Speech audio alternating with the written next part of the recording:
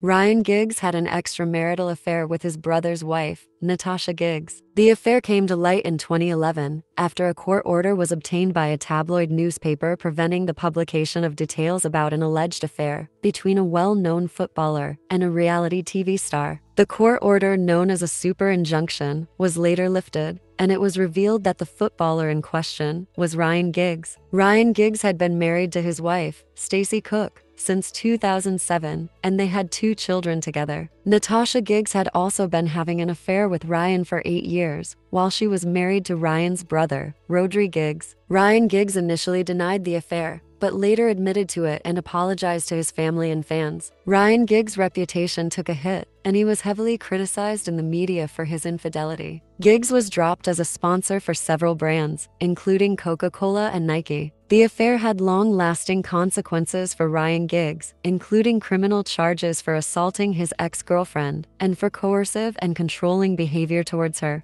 The affair also had an impact on Ryan Giggs' family, and he and his wife Stacey eventually separated in 2016 after 10 years of marriage.